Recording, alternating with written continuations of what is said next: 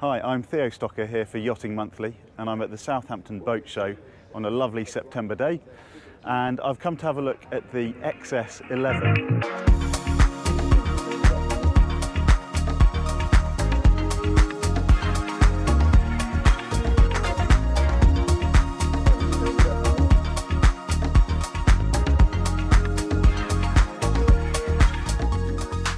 Now, anybody who's been watching the new boat market recently will have noticed that catamarans are absolutely booming. That's largely driven by Mediterranean and charter markets, but also increasingly in the UK. There's a bit of a new market, particularly among monohull sailors, wanting to go off and have their retirement adventure or have a family adventure.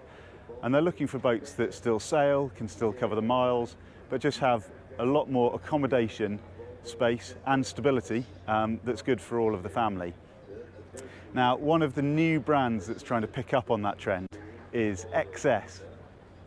And I'm going to have a look at the XS11, which is the smallest boat in the fleet. It's only 37 foot, or 11 metres long. But it offers a huge amount of accommodation and it promises reasonable performance. In theory, it can sail upwind at 7 or 8 knots at, I don't know, about 45 degrees to the wind, maybe a little bit more.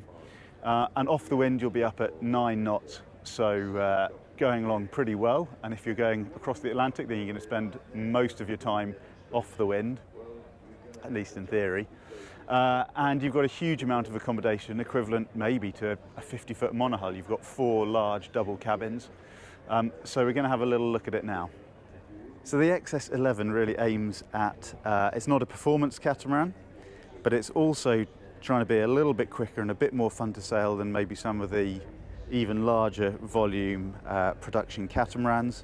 So you've got 37 foot, almost all of that converts to waterline length, but you've also got quite a powerful rig, so let's have a look. So you've got a fixed mast twin spreader rig, comes down just ahead of the coach roof.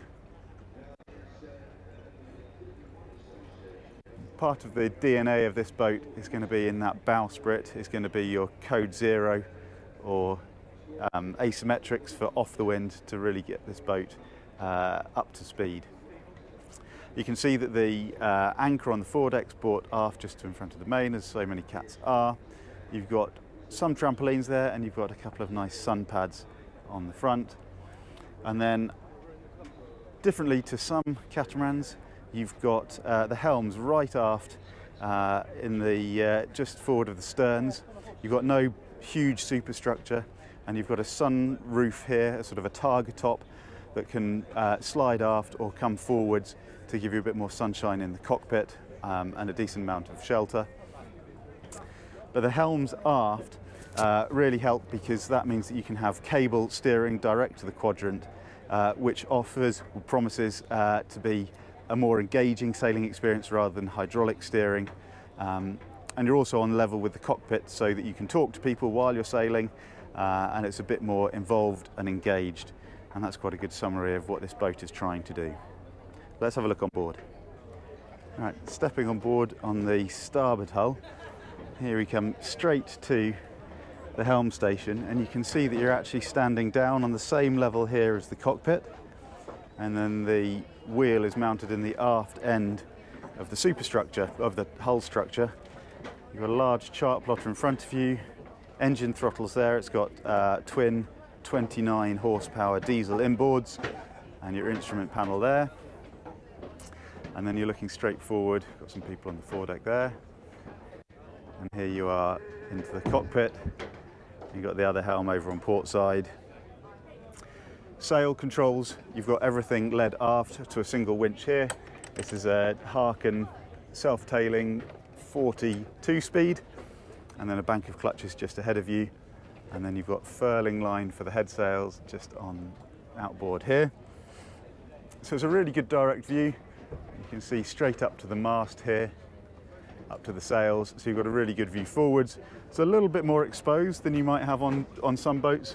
There is an option for a bimini that goes over each of the helm stations. Right, let's have a look in the cockpit. So here you've got a nice big wide cockpit with sliding doors. They only open to one door width there, but I think you can slide them both ways. You've got a table that can be removed at sea if you want to. Aft bench here, and all nicely under the shelter of the bimini top. And here's this sliding targa top here. I might see if we can film that opening. Right, let's go inside and have a look around. So you'll notice that this boat is it's a slightly smaller catamaran than you might be used to if you've been on charters before, but they've made really good use of the space. You've got your saloon table here, steps down to the port accommodation there. You've got a small chart table navigation station here. It hasn't got a chart plotter here, but you might opt for that.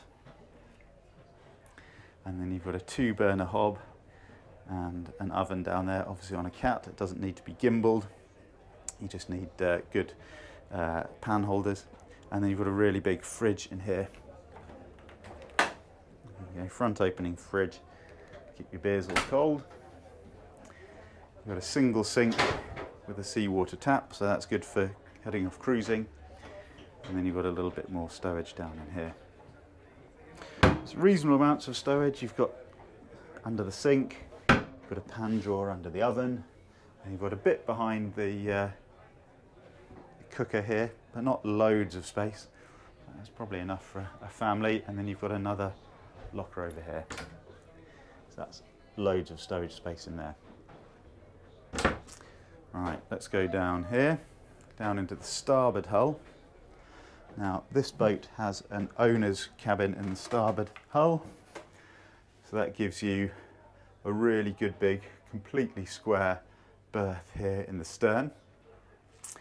You've got this big hull window with an opening hatch as well. Need to make sure that's closed at sea. An opening hatch above the bunk, stowage under the bunk, electrical distribution in this one, a writing desk or a vanity desk. You can probably have a little stool that goes with that. Then forwards you've got some hanging locker space, shelf stowage, bookcase, hatch there. Don't think that's an opening hatch. Some catamarans have an escape hatch there. And the bookshelf, as we discovered, slides closed like that. There we go. With more stowage behind it. See if I can work out how to get out. There we go, that slides. And then coming forwards, you've got this absolutely palatial heads compartment.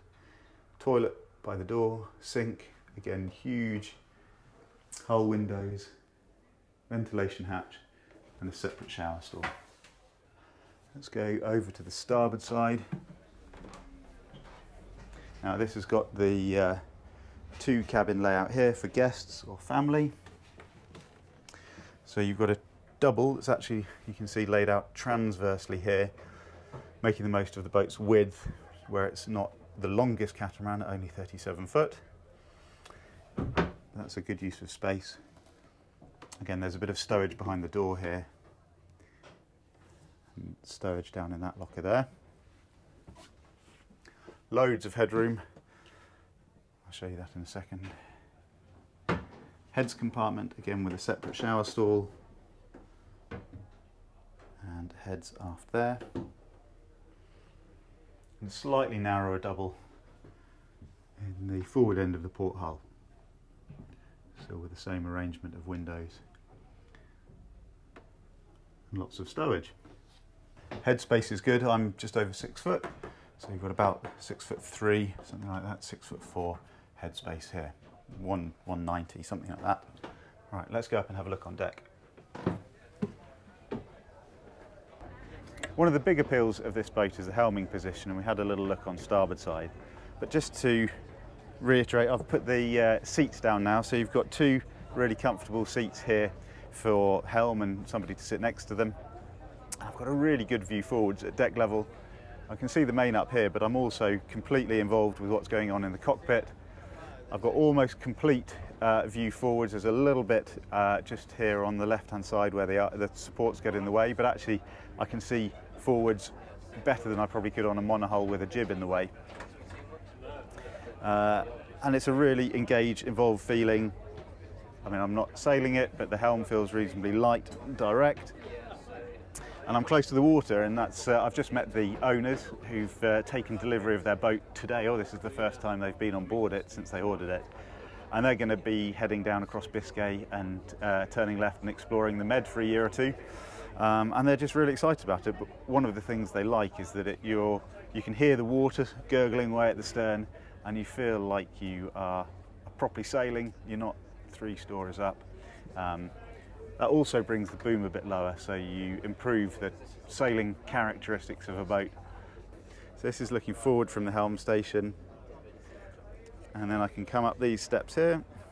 1, 2, 3, 4. Now, they don't have handholds all the way along here, which is a little bit of a shame. Got one handhold there, one further forwards, but you can sort of go between shrouds, handholds. There you go, and you come up onto this huge foredeck here. So we've got hatches for all of the cabins. That's the forward berth there. After you've got the trampoline here, which is nice for walking on, and this is some of the huge appeal of a catamaran. It's just this deck space for being in the sunshine and lounging around. The bowsprit here is removable, so that can come off when you're not flying a code sail or if you're having to squeeze into a marina berth. Furling head sail. Anchor comes aft from the forward beam to the anchor locker. Electric windlass just in front of the mast here. That brings the weight aft and into the main superstructure of the boat.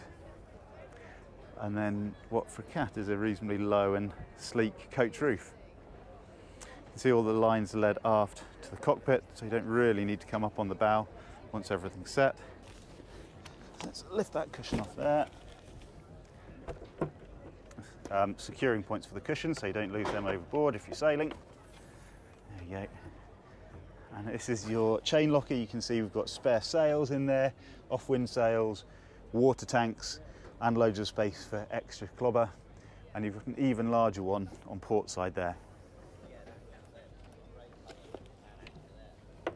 One of the advantages of having a lower boom is you can actually get to the sail without having to climb up. I'm at deck level here. I can get to the tack of the main. There are some steps to climb up so you can reach the head of the sail as you're dropping it to pull it down. But that all goes into the stack pack there.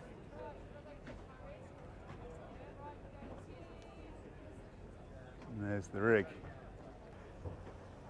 So the XL hull shape, they've gone for reasonable amounts of volume. Obviously this is only a 37-foot boat. You've probably got a similar amount of accommodation to a 50-foot monohull. So they're not small hulls, they're not a proper all-out performance cat, but they are a little bit deeper than some of the really high volume catamarans. You've got a draft of 3 foot 9 inches, so 1.15 meters. So that's enough to help with upwind performance. I mean, it's going to be moderate if you're a monohull sailor, not quite as good as you're used to there. But for a cat, that's pretty good going, and it'll help drive upwind while still being shallow enough to get into some nice little anchorages. And then we're going to come down here on port side, back down these steps, good handholds in the cockpit.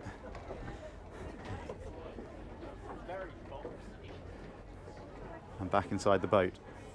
Now, I've always sailed monohulls, but the new owner of this boat is actually a monohull sailor as well. He currently owns a J boat for racing and fast cruising. But that's what this boat is really designed to appeal to. Monohull sailors who enjoy a reasonable amount of performance and sailing engagement, but they just want the accommodation space, the stability, and the cruising comfort that you get from 2 hulls. And sitting here on a nice sunny day on the sun pads, I can definitely see the appeal. When it comes to cost, obviously catamarans tend to be reasonably expensive. However, this boat is sensibly priced in comparison to some of the other monohulls on the market. If you were to compare this to maybe a 40, 45, 50 foot monohull, then it's pretty much on a par. Base price for this, excluding VAT, is £328,000. In US dollars, that's about 372,000. Now, when you add in all of the optional extras, as this boat has, it's a fairly good spec, and cruising ready to sail off. Including VAT, you're looking more like £478,000, and in dollars, that's $542,000. So she's not cheap, but she offers a huge amount, and I think her owners are going to have some great adventures in the next couple of years.